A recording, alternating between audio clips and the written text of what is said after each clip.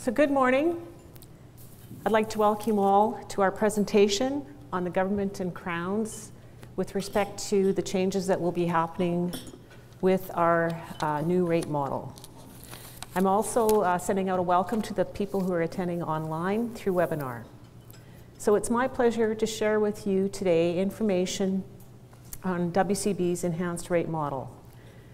Today, we will be reviewing the impact of the rate model changes by looking at what would have happened had we implemented those changes in 2017 as compared to the 2017 rates under the old model that were approved by the board.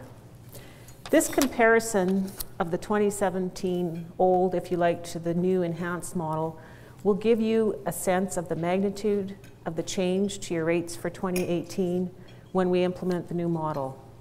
We are not giving you your 2018 rates today, as the data to complete the 2018 rates is not yet complete. So this presentation will take about an hour, maybe a little over an hour. And after the presentation, we will entertain questions from both the people attending in person as well as those attending via webinar.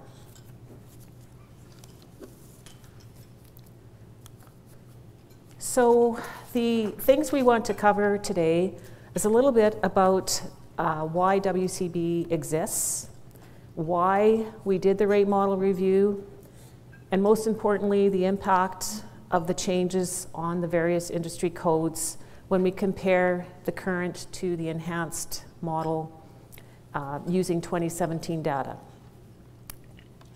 At the end of the presentation, we'll go over a few next steps with respect to the model implementation.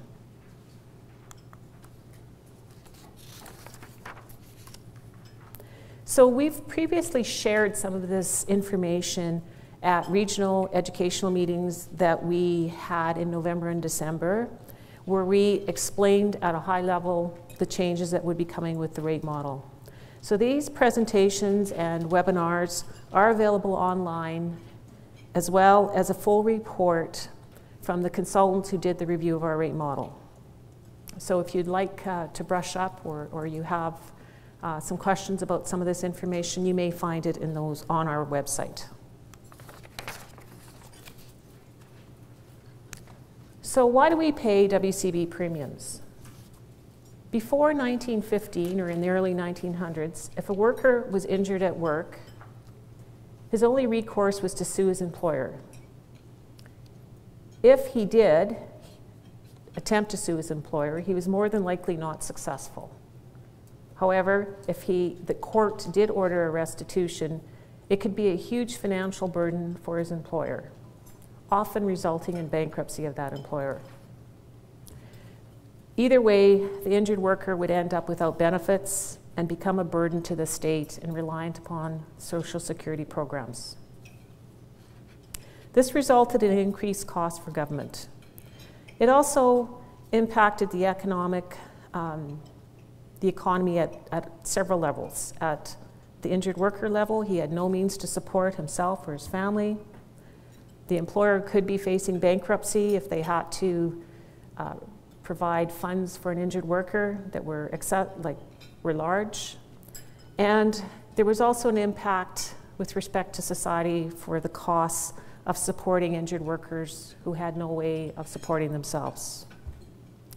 So in Canada, specifically in Ontario, in the early 1900s, government recognized the problem of the increased social benefit costs. And they were looking across to what was happening in Europe, so specifically Germany, where a workers' compensation system had already been in place. So the Ontario government commissioned a study. Sir William Meredith crafted a workers' compensation model that he called the historic compromise. So this compromise meant that workers would give up their right to sue in exchange for security of benefits. So that meant that they would give up their right to sue in exchange for having compensation and medical benefits provided to them should they not be able to be at work because of a workplace injury. The other part of the compromise is that employers assumed the cost of the system in exchange for protection from legal action. So all jurisdictions across Canada and even across the world have adopted the model and have their own workers' compensation legislation. It's evolved over the years, but it's basically based on the same principles that Meredith outlined. Saskatchewan legislation with respect to WCB was enacted in 1929. So Meredith outlined principles when he came up with the historic compromise. The cornerstone or linchpin of the Meredith principles is that it is a no-fault system, which means that workers are paid benefits regardless of how injuries occurred, and there's no argument over responsibility or liability for the injury. Both workers and employers waived their right to sue.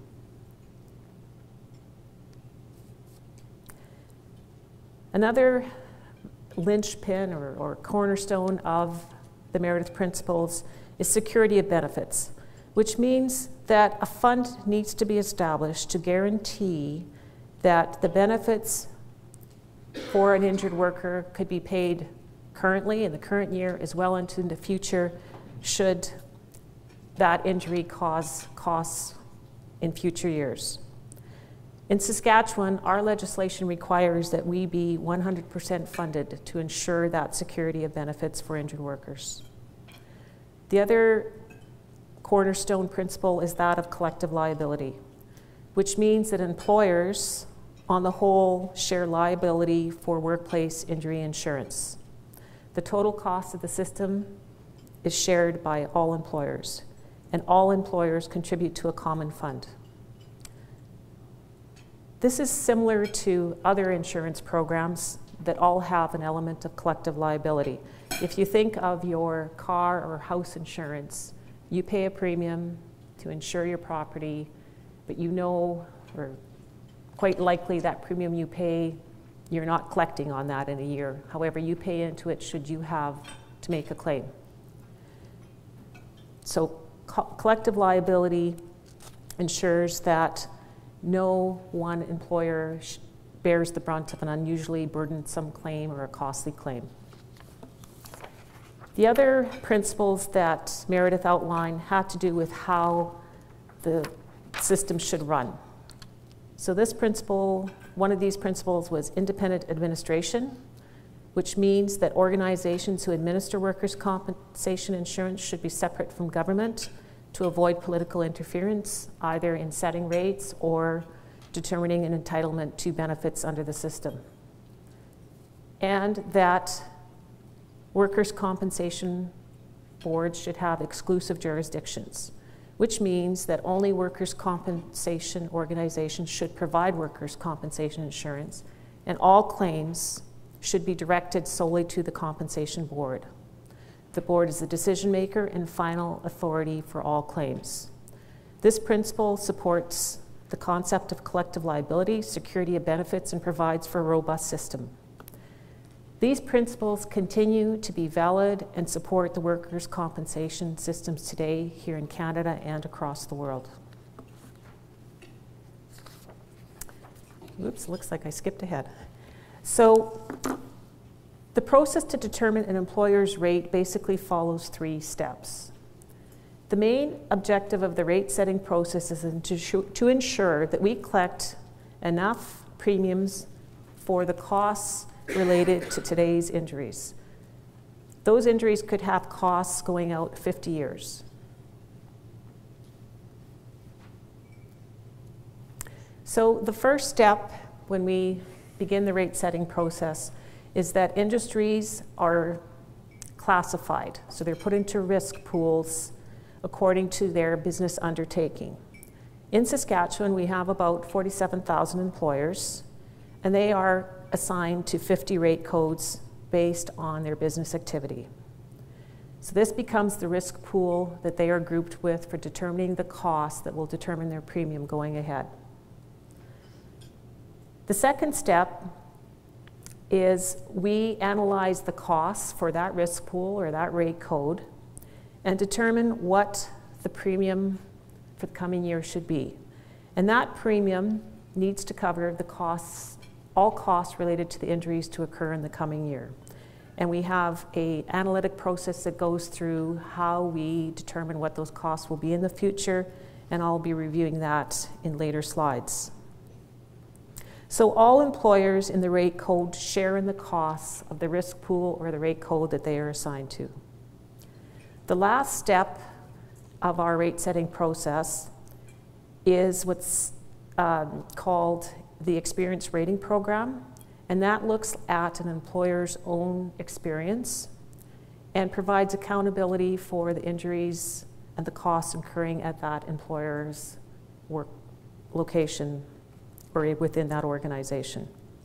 So the experience rating program considers individual employer experience, and depending on that experience, employers can be assessed a surcharge or receive a discount on the base premium rate from step 2.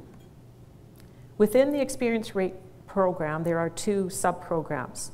The first is the standard program, which is for employers with fewer than $21,000 of premiums over a 3-year period. So these are our small employers. In this program, the experience rating program looks at the frequency of time loss injuries for that business to determine whether the employer would be eligible for a maximum discount of 25%, and depending on the number of injuries, they could have a maximum surcharge of 75%. Approximately 88% of Saskatchewan employers fall into the standard program.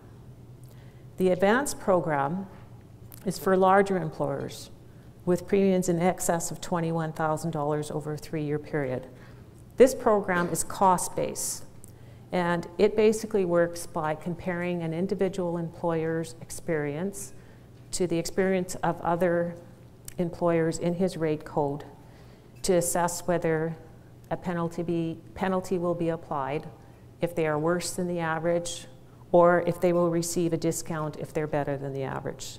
So the maximum discount available in the advanced program is 30%, and the maximum surcharge is 200%. So we start off at the board level. We have all of the employers. They're assigned to a classification or a risk pool. We calculate their rate, and then we look at their own experience through the experience rating program to calculate the net premium rate. So why did we do the rate model review?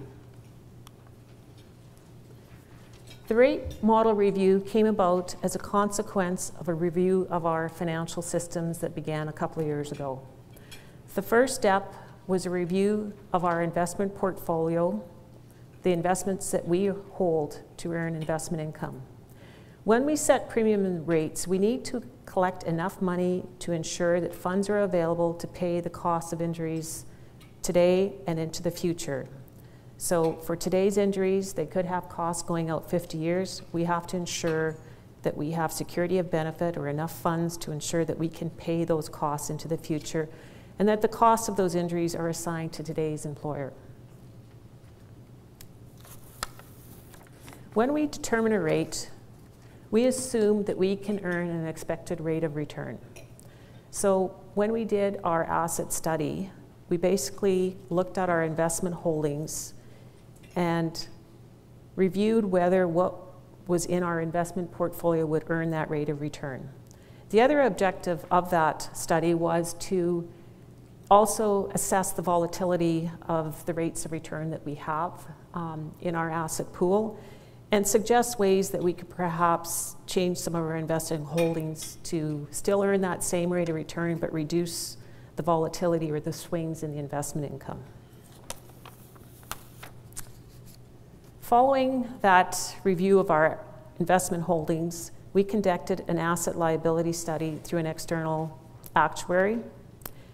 This study reviewed or matched up the revenue stream coming from our investments to the stream of money going out on our benefit liability, or the costs that we have, the runoff of our cost experience into the future, and looked to see that they were related or concurrent. The AL study also reviewed our rate setting process because that's our other revenue generating activity. The AL study, the asset liability study, did a high level review of our rate model and suggested that we really need to do a more in-depth review. And that is what occurred in 2016.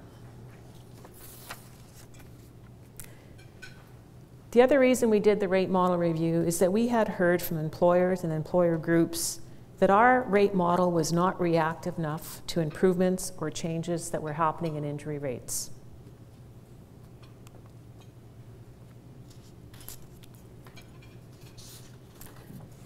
So the same consultant, Eckler, who did our asset liability study, also conducted the review of our rate model.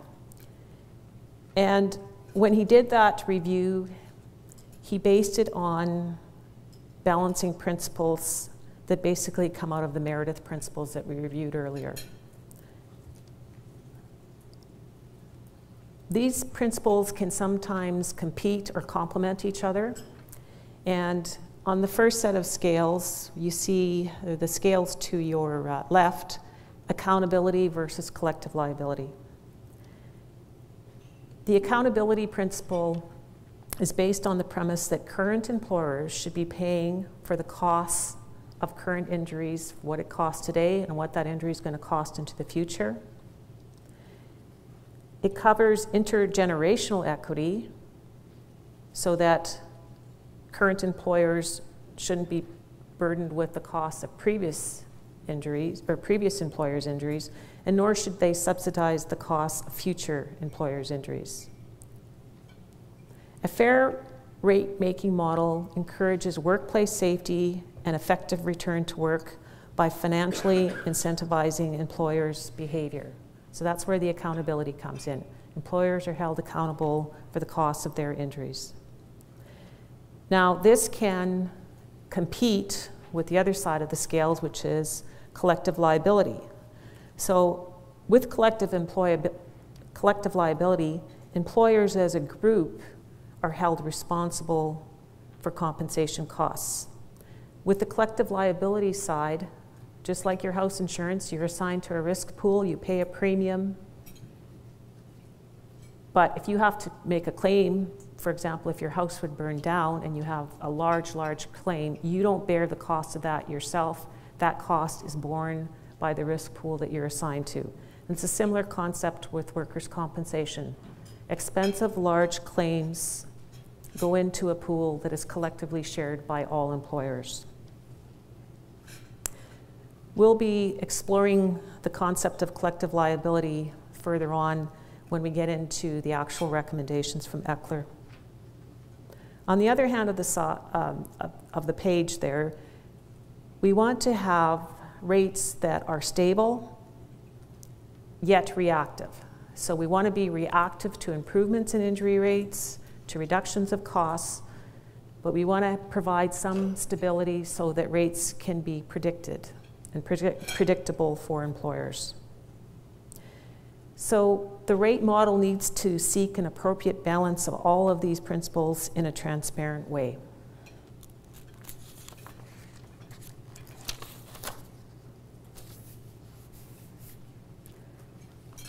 So what was critical to the review process?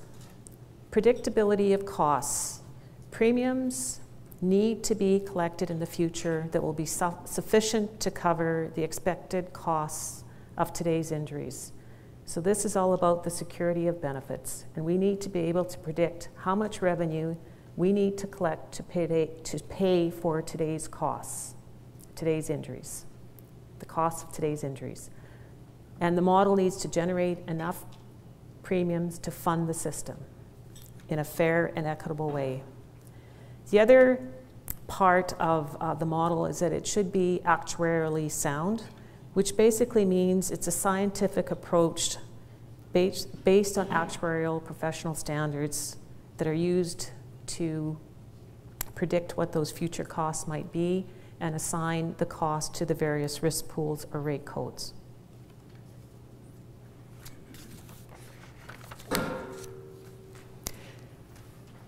So Eckler, who was the external consultant, conducted the review and came up with a couple of key findings as well as several recommendations. Eckler found that the current process for setting employer rate premiums is basically sound. At the board level, at the level of all 50 rate codes, we collect the required premiums, and that is reflected in the fact that when we calculate the board average premium rate under the new method as compared to what we used in 2017, under both the old and the new, we came up with the same board average rate of $1.24. However, the actuary made several refinements to our model. As he suggested several refinements to our model rather than a complete overhaul. He did say that in the shift to the enhanced model, there would be some larger impacts at some industry rate codes because things have changed since we introduced our model in the 1990s, the current model that we're using.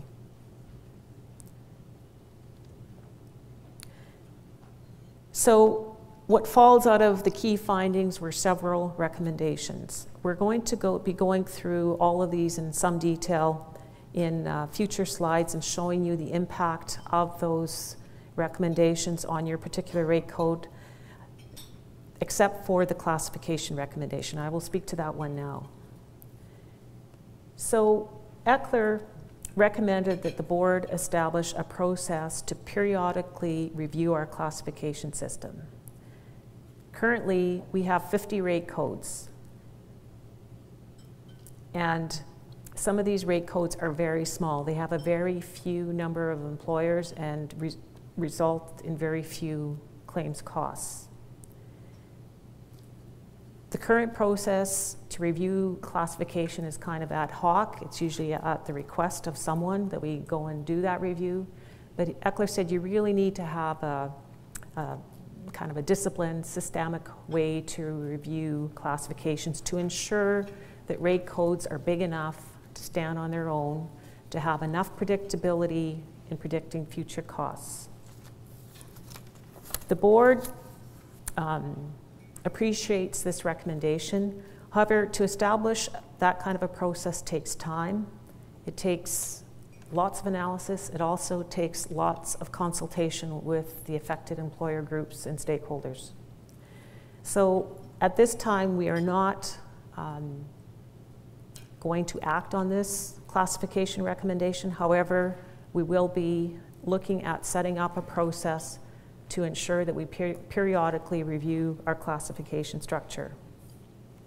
So in the near and short term, we're going to be using one of the other recommendations and enhancements, and that's around credibility, how we determine credibility of an industry to kind of offset the fact that we do have several small rate codes.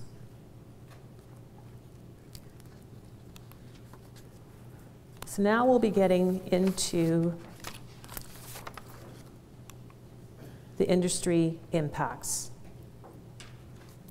Industry impacts provided in this presentation are comparing the final 2017 industry premium rate under the old method to what the 2017 rate would have been had we implemented the enhanced model.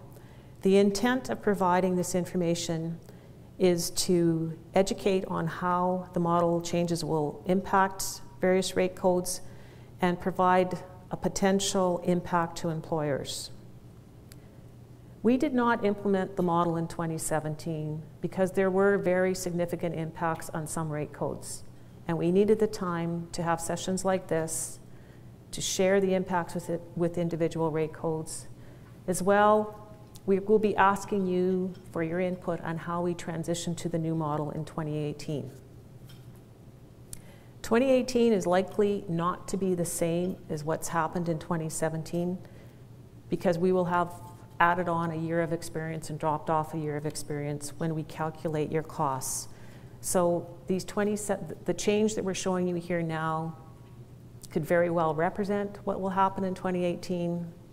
It should be in the same trend, but it may not be exactly because we aren't using the same data.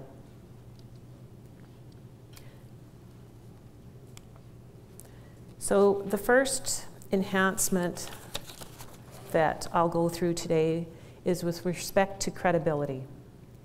So credibility of industries is related to the classification recommendation.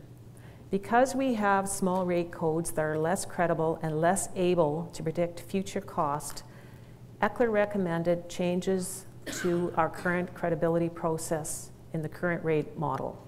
And there was kind of two aspects to that. Number one, he recommended that we change the way we calculate credibility, and he also recommended that when industries are less credible, that we use a different methodology to make them more predictable. And I'll get into both of those in a second here.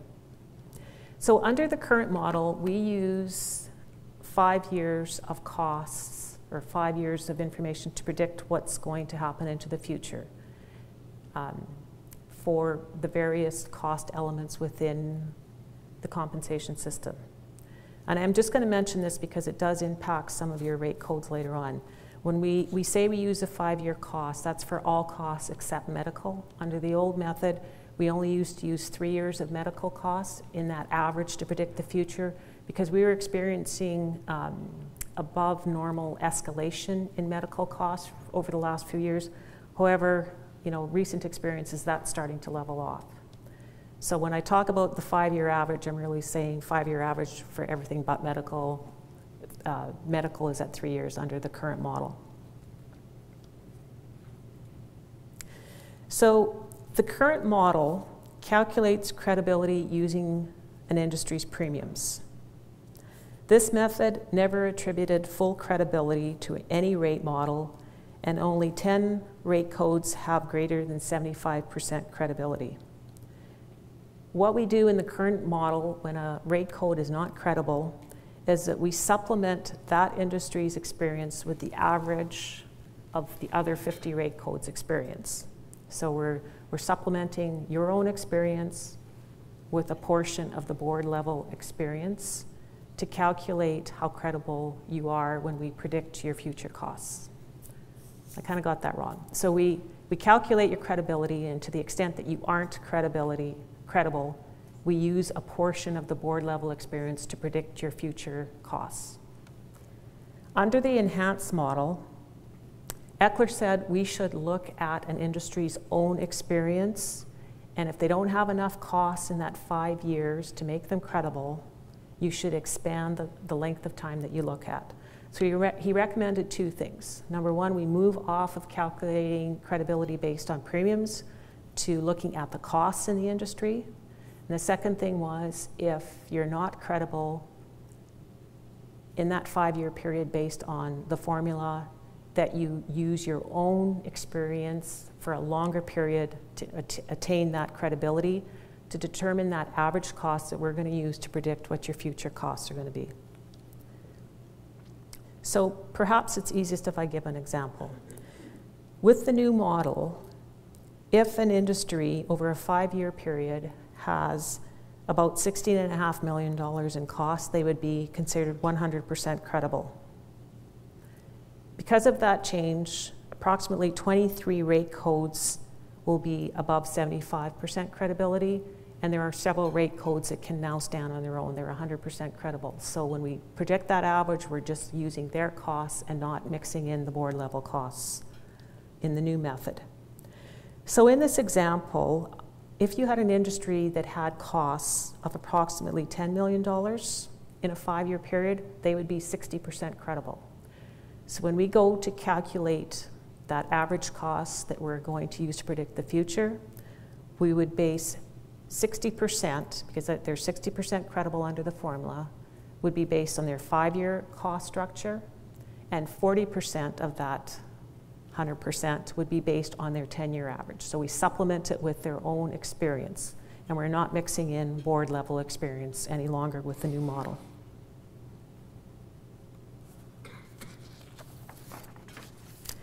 So what this does, it allows the model to use the industry's own experience to improve credibility, and that should improve accountability and predictability of what the rate will be for that rate code. And it's a balance, it reflects a balance of using your recent experience and reduces volatility for small rate codes. And I think one of the biggest benefits is it removes the reliance on that board level experience in the average for small rate codes.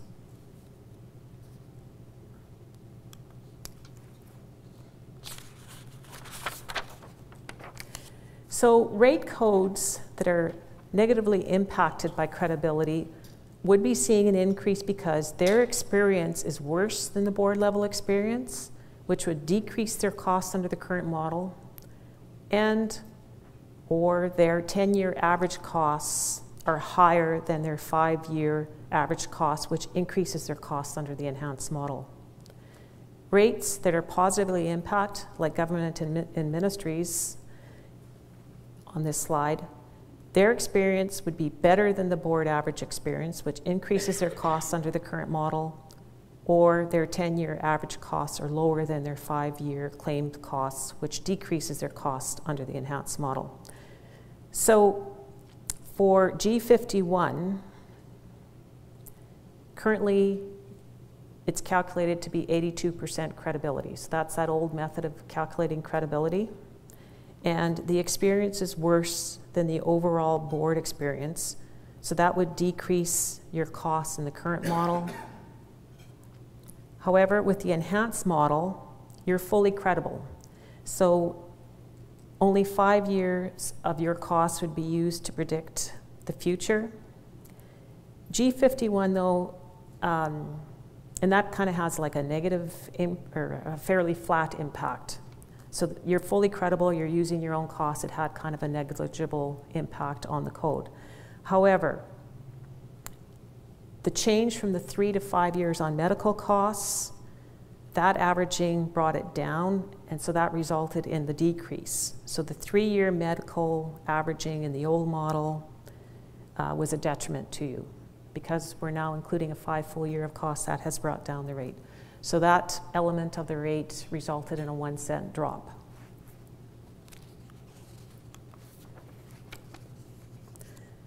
For M31, this is the manufacturing and pipelines operations.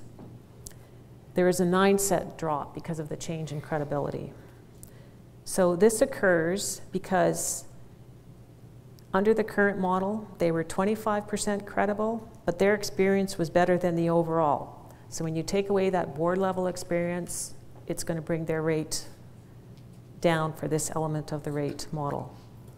In the enhanced model, the new model, M31 is 40% credible, so we're going to be relying on more of their 10-year costs. We're going to use 60% of the 5-year costs and 40% of the 40% of the 5-year costs, 60% of the 10-year costs, but their 10-year costs were lower than their 5-year costs, so that also brought the model down. And the total impact of those two things was 9 cents. For U11, the telecommunications, currently this rate code is 30% credible, but their experience is better than the overall board experience, so that brought their costs in the new model down. They're 40% credible in the new model, but their 10-year costs were actually higher than their 5-year costs, which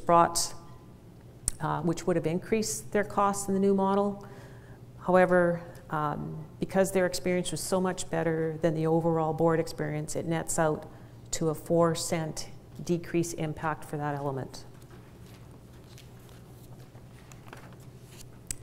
U31, electric systems.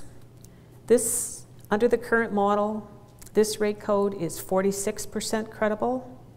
Their experience is worse, however, than the overall board experience, which decreases their costs in the current model. So the impact of this change will be an increase to credibility costs in the rate model for U31. In the new model, they're 52% credible, and their 10-year costs are lower than their 5-year costs. So this part of the credibility calculation would actually decrease their costs, but not enough to offset the fact that their experience was worse than the overall board level experience under the old method.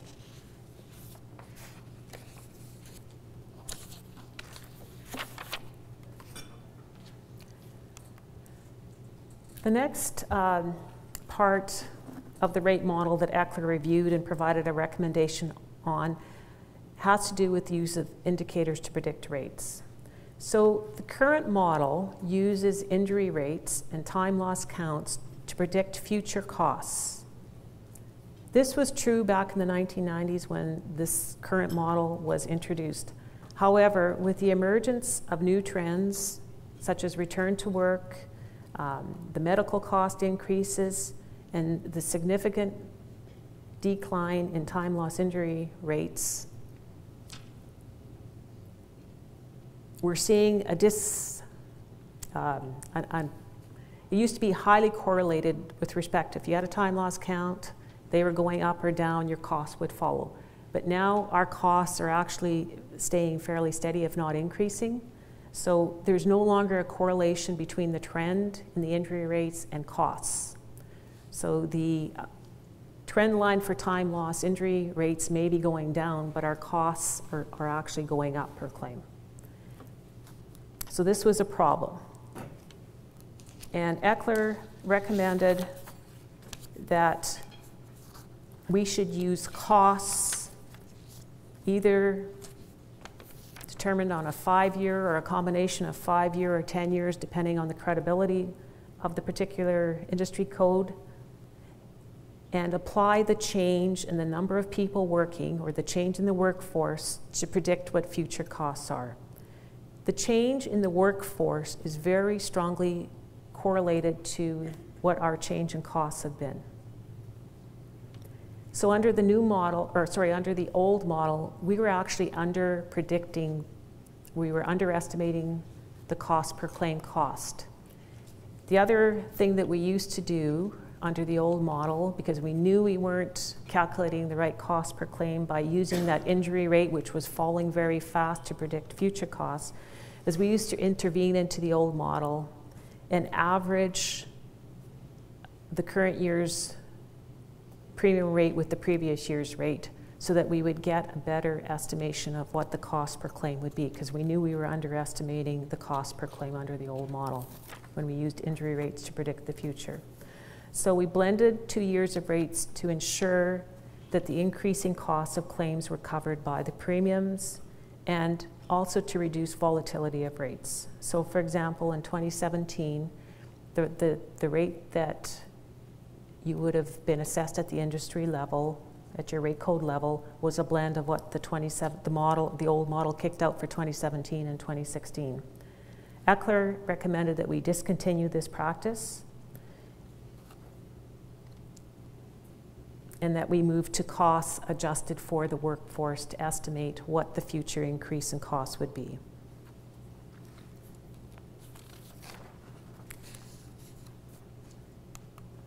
So we'll now go through the impacts of this change with respect to change of indicators on the various codes.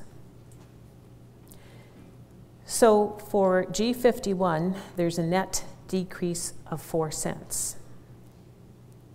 Removing or not using time loss counts to predict the future trend in future costs resulted for G51 in an increase of 4 cents on the rate. So removing that, using that trend of the decreasing injury rate to predict the future cost per claim added 4 cents to the rate. However, this was offset by a 7-cent reduction, that was an increase of 3 cents. My math's a little bit out here.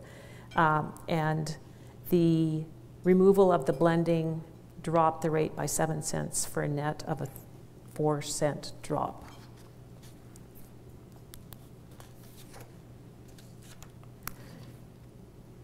For M31, pipeline manufacturing and operations, using the workforce metric will cause the rate model to expect an increase in claims future cost liabilities that is in line with the growth in the industry.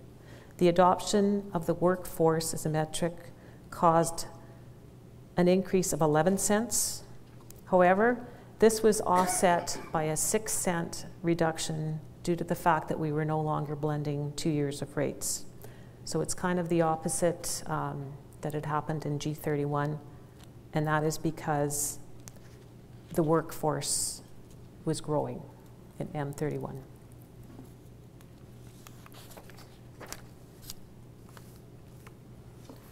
Telecommunications will see a slight increase of 1 cent, and this is a net out of a 4-cent increase due to using the workforce. So the costs are fairly stable, but workforce indicators would say that there is growth, so that is going up by 4 cents. And removing the blending of the 2 years of rates dropped it by 3 cents for a net 1 cent increase. For U31 electric systems, the net impact is a 10-cent drop. So using the workforce caused the rate model to expect an increase in claim costs that is in line with the steady state of the industry. However, time loss counts had been increasing more quickly than the workforce in this industry. Therefore, the adoption of the workforce actually caused a decrease in that element of the model, and removing the blending of the 2 years added another 7 cents for a total drop of 10 cents.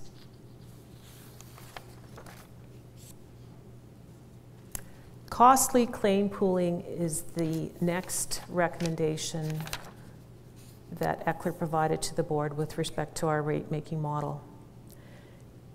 Costly claim pooling is when costs are spread amongst a larger group of employers. For example, certain costs may be allocated at the rate code level or amongst all employers. This increases collective liability so that a group of employers is not unfairly burdened with excessive costs of claims. Excessive costs go into that larger pool to be shared by all employers in the system. The current model only pools costs for pension costs exceeding a set $90,000 limit at the class level. So I'm going to step back here a bit. So the class, we have kind of 3 levels of accountability or pooling at the board. So there's the overall board where all employers share in costs. Then there was the class level, so each industry belongs to a class, and under the old model we shared costs at that class level. And then there's the accountability at the individual employer level, which is reflected through the experience rating program. In the old model, we only picked one cost, and that was pension costs for long-term claims. And we looked at that cost. When it exceeded $90,000, it got shared just amongst the other rate codes in a particular class. So for example, in the G code, there are 5 codes. So pension costs above $90,000 were shared amongst the 5 rate codes in the G classification. ECLR said that that's not very good collective liability, or he didn't feel that it was actually fair the way we were doing it, and suggested that we need to increase collective liability at the board level so that rare, costly claims do not burden an industry. The other thing that he recommended is that looking only at pension costs was not a good thing to do, that we should look at all costs related to a claim. So that would include all compensation costs, medical costs, voc rehab costs, etc. He also said you shouldn't have a fixed cap, so to speak, in there, because it becomes irrelevant over time. You know, economic factors change. You know, whatever you pick should move with changes in the economy. So he had recommended that we tie it to the maximum insurable earnings. And the board decided, after some analysis, that 3 times the current maximum insurable earnings should be the cap per claim for costs. So up to that 3 times the maximum insurable limit, which is around $252,000, costs would be borne by the rate code. Above that, they get put into a pool that would get shared amongst all industries based on their relative proportion of cost to the board level costs. And this cap is indexed because it's going to follow the change in insurable earnings, which is also has an indexing provision. So using the 3 times max means that about 40 of 50 rate codes will benefit from costly claim pooling. I'll be talking about fatalities in a minute, but they're also subject to this capping on a per claim cost basis. So moving to Eckler's recommendation improves collective liability above the cap. So if you have costs above the cap, it's an unusually expensive claim. Those costs are being shared by all rates, all rate codes. It improves predictability and stability of rates, but it also, probably more importantly, improves the accountability for claims costs up to that cap amount for the industries where they are occurring.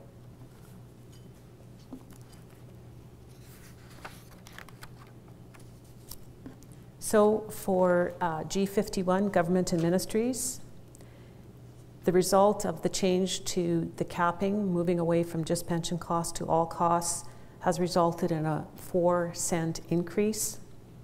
So the average pension costs in G51 were higher than the average sector G pension costs. So G51 used to benefit from the old way of just looking at pension costs. And costs in excess of 3 times the maximum are lower than the board average. Therefore, that part of it will increase their rates as well. So they don't have as many costs over the 252, and they had more proportionate pension costs over the average for the G class. So they're being impacted from both sides on the change to that element. For M31, pipeline operations, there's a decrease of 5 cents. So again, both elements are impacting this. Their average pension costs were lower than the sector M pension costs. So the pension pooling used to actually increase M31's rate. Costs in excess of 3 times max are less than the board average. Therefore, pooling costs will increase their rate.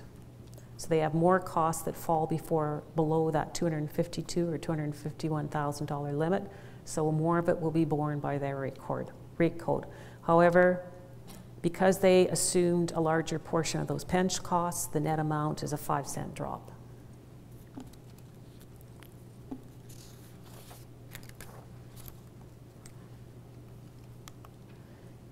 U11 or telecommunications is seeing a 1-cent increase. So their average pension costs were higher than the average sector U costs, and they used to benefit from the old pooling method. Their costs in excess of 3 times max are lower than the board average, therefore they're picking up more of their own costs, and that nets out to a 1-cent increase for that element.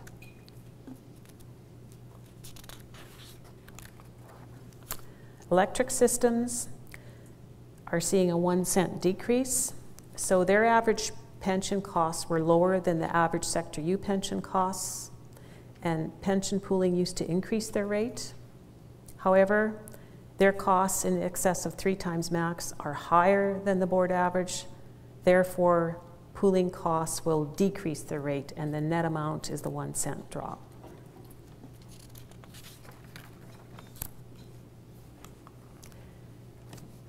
So Eckler also looked at the way we treat fatalities. So currently, every rate code pays the same amount. So in 2017, that was 4 cents for fatalities, and that is based on a 10-year average cost of all fatalities in the system. So you're charged that same 4 cents in your rate code whether you had a fatality or not. Eckler recommended that we need to increase accountability with respect to fatality costs, and that the industry should be charged for the cost of fatalities that are occurring in their workplaces. The board decided that fatality claims should be treated as the same as any other claim. So all costs related to a fatality should be charged to the employer and the rate code or the risk pool where they originated. So while extremely tragic, fatalities are really no different than severe claims. And this is seen as a move to promote additional accountability and promote additional prevention behavior. So the recommendation that will be implemented in 2018 is that the costs related to fatalities will be charged to the industry in which they occur, but they will be subject to the costly claim pooling cap of that $252,000. So fatalities can range in cost from very minimal amounts to cover just burial costs to well over $1.5 million should someone die and have dependents and a dependent spouse. But for those very expensive claims, they will be capped at $252,000, and any amounts over that will go into the board pool and get allocated back to all industries based on their share of costs. So that promotes or helps with the collective liability that all employers share in the cost of the system and help with unusually large claims. You know, if you go back to the house example, if my house burns down, I don't have to pay $400,000 or $500 or $300 to rebuild it. Insurance helps me to do that. My next year's premium rate might have a bit of a surcharge on it, but I'm not going to be charged for the cost. The other people in my risk pool have helped assume the cost of my house being rebuilt. And it's the same concept with how we're treating fatalities. Up to a certain amount, you are responsible. After that, it will get shared at the board level risk pool. So the outcome of this is that industries should be more accountable up to that 252 cap amount, and we still provide for collective liability for costly claims so that we share those costs for unusually high costly claims. So the impact on the individual rate codes is for G51, as a result of this change, there's a 1 cent drop. So this rate code is 100% credible, so their 5-year costs were lower than the 10-year average 4 cents, so they're dropping by a penny with respect to the cost of fatalities in G51. M31 is also seeing a drop. M31, if you recall, is not fully credible. They're about 40% credible, so their 5 and 10-year costs related to fatalities are less than the 10-year average of 4 cents, so they're going to be dropping by a penny on this part of the code, or the rate. U11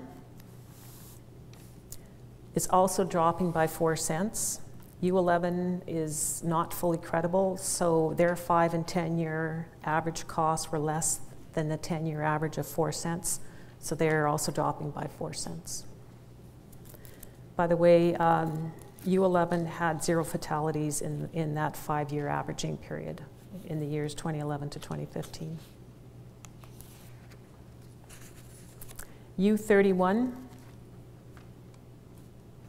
is seeing a slight increase of 1 cent due to fatalities because their costs in that averaging period, the period that we use to predict future costs, were actually higher than the 10-year average. And there were 8 fatalities in the years 2011 to 2015 in U31.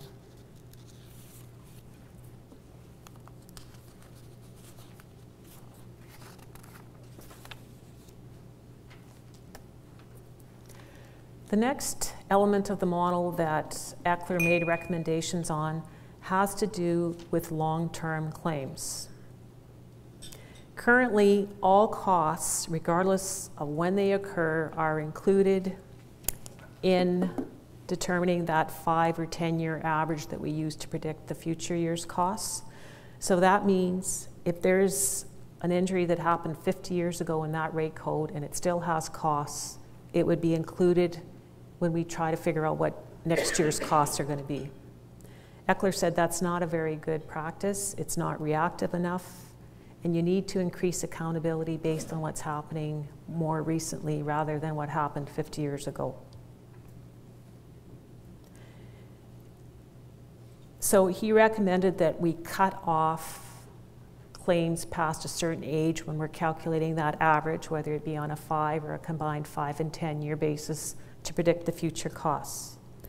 He recommended 5 to 10 years, but we did some analysis at the board, and based on, we thought 7 years was a good cutoff for an age of a claim to be included in that average, because at 7 years, an industry has experienced, on average, 75% of the cost of that claim.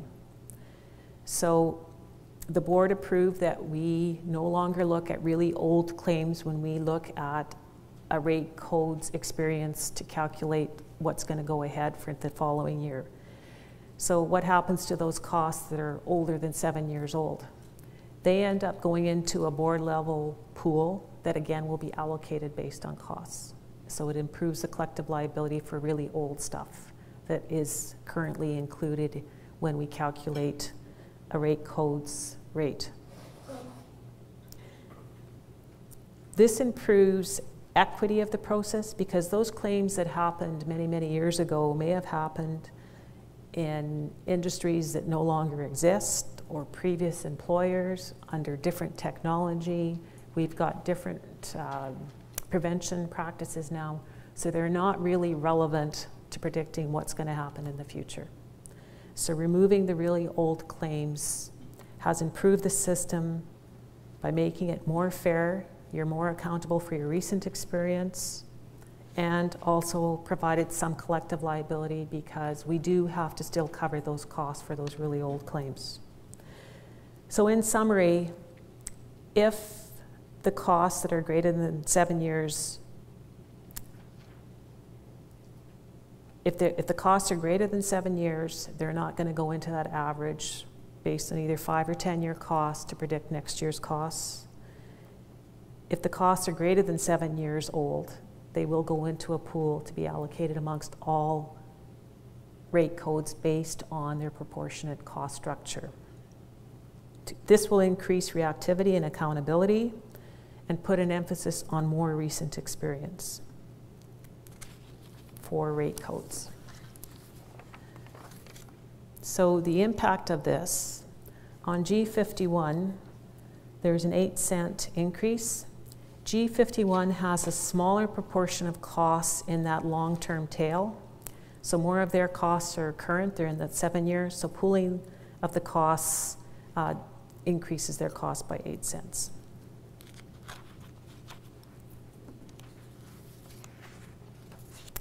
M31, operations of pipelines, has a smaller portion of costs in a long-term claim than average. So moving to this cutoff of the claims actually will increase their rate by 2 cents.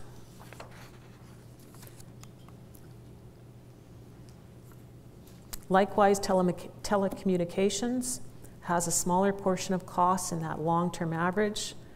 So pooling the costs increases their costs by 1 cent.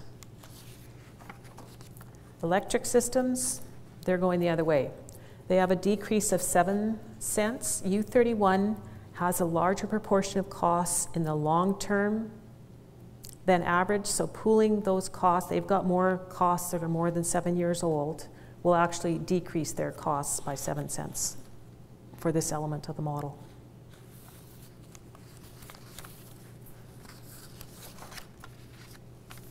So the this is the last one. The last element that Eckler looked at was how we allocate the administration costs, and the administration costs are those of running the WCB board. Right now, we do allocate our administrative costs based on variable and fixed components, But Eckler, when he looked at our cost structure and kind of reviewed what was going on in other boards, he says, I think something is out of whack here. And he suggested that we go back and analyze our actual cost structure to see truly how many of our costs are fixed and how many are variable. So a fixed cost would be costs that the board incurs whether a claim happens or not. So that's the stuff, you know, your utilities, your rent, IT infrastructure, cost of some of the governance and executive salaries. Whereas variable costs relate to the costs we incur because we need to process claims, because they're associated with the processing and the management of claims in the system. So when we went back and looked at our budget structure, we determined that our fixed component was actually closer to, or it was 30%, not 10%, and that our variable portion was 70%. So the board approved a change to allocate those fixed and variable proportions based on that 70-30 split. Another thing that I need to say here is that premiums, we use premiums to determine the allocation of fixed costs. So those are costs that are going to be incurred whether there's claims or not. And we use relative premium assessments to determine how much each rate code should pay for the fixed component. And variable costs are allocated out based on claims cost. So that this recommendation has resulted in an increase of the fixed component assessed to rate codes based on their relative proportion of the premiums overall, and reducing the component based on cost to 70%. So as a result, and just kind of in general, if you're a high payroll rate code with relatively low costs, you're going to be seeing an increase in your admin component because the fixed component has gone up. So for G51, they're seeing a slight decrease in the administrative cost of 1 cent, and that is due mostly to less variable costs being assumed by G51. M31, however, is seeing a 6 cent increase. Their premiums are relatively low, implying that they have low cost structure. So therefore, the fixed component had went up more than the drop in the variable component by reducing the variable component from 90 to 70%. So the result for M31 was a net increase of 6 cents. U31, telecommunications, again, is being impacted. They're a low, relatively low premium rate code, implying that they have low costs. So therefore, their fixed component assessment increased the admin component by 4 cents. U31, the change from 90 to 70% for variable, and the change from 10 to 30% fixed, those changes offset each other, and there is no impact with respect to admin costs.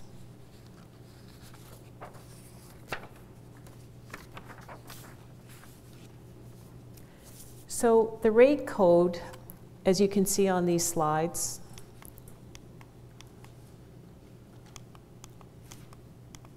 oops, didn't want to go that far.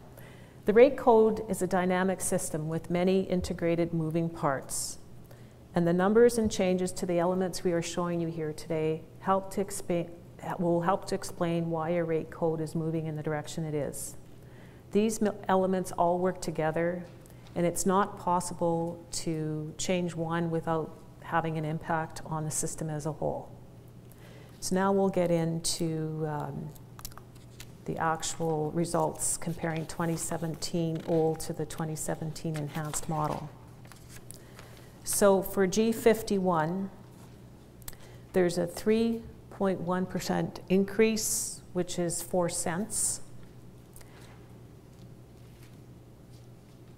The total premium impact for G51 is approximately $385,000. So there is an impact, an increased one-time transition cost to move of approximately $85,000. Moving ahead, the impact of the change in the model will be totally dependent on the experience in G51. So had we implemented in 2017, the premiums that we would have raised from G51 would have been $385,000 more than what the old model kicked out.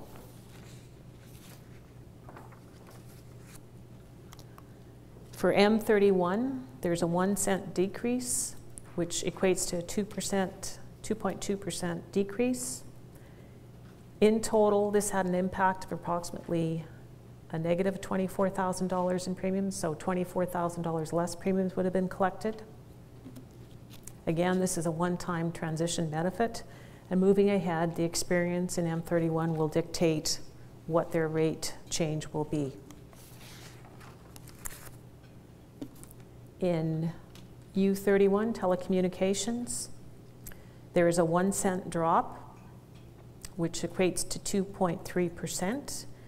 And that totaled approximately $28,000 for a one-time reduction in the premiums. And again, future experience will dictate what those rate changes will be. U31 electric systems is seeing a 15 cents or 20% decrease in their rate code, which equates to approximately $454,000 had we implemented in 2017. Again, this is a one-time transition amount, and moving ahead, the experience will dictate the rate changes. And I do have to say again, we are just showing you this as a proxy for what could happen in 2018. The actual results for 2018 will likely differ from what these impacts are.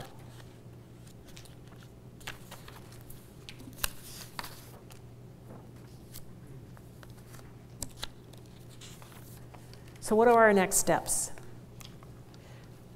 So today's presentation is recorded and would be available for you to listen to again if you can stand to listen to me for another hour and a bit.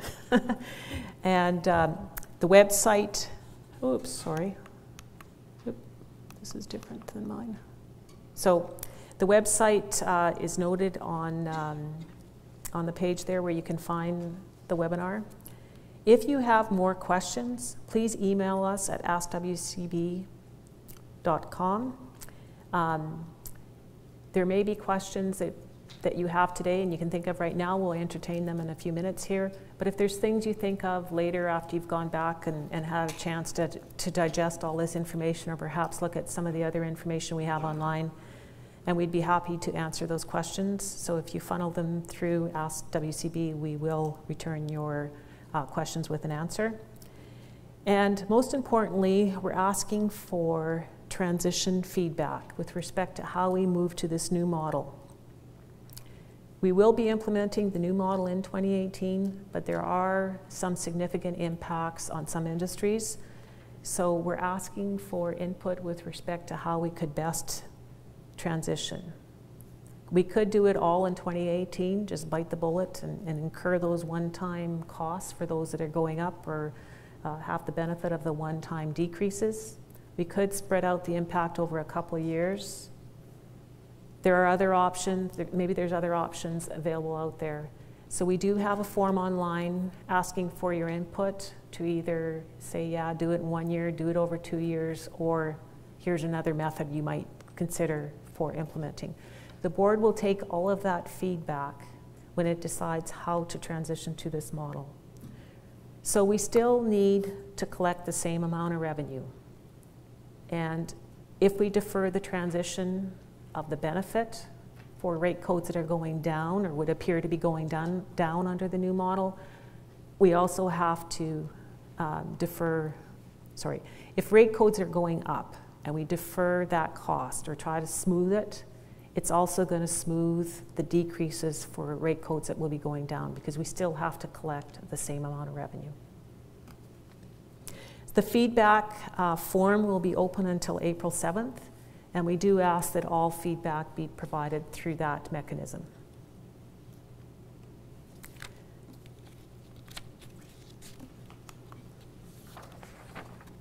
Oh, there's the websites on the last page. So in closing, I would just like to reinforce the importance of injury prevention and the fact that the least expensive injury is the injury that never happens, and that we are well on our way to achieving Mission Zero. That's 0 injuries, 0 fatalities, 0 suffering. In fact, in 2016, 88% of our employers were injury-free. And we'd like to thank you for your efforts with respect to Mission Zero and for attending today. So I'll open it up for questions now, and if you could please use the mic, and we have some people gathering any questions that might come from the online webinars.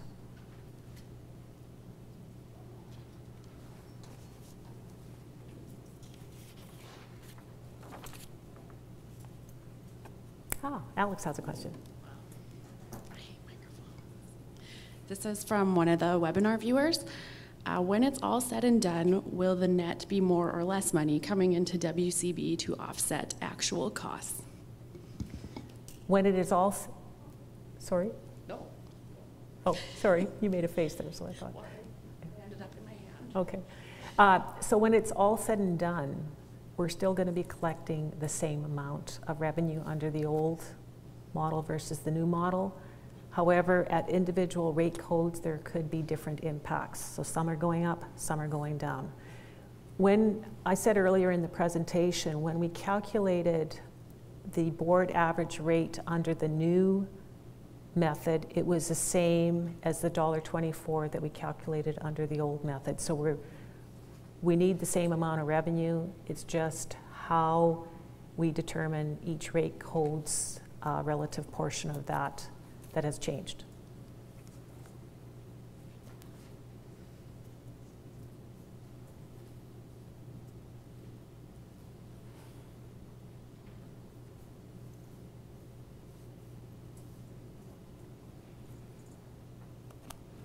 So there is a lot of information here, and if you don't have your questions right now, please do email them in and we will return them to you.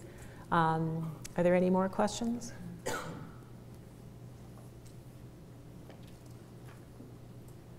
So thank you very much for coming, and I see there's still lunch back there if anybody needs to grab lunch before they go back to work. Thank you.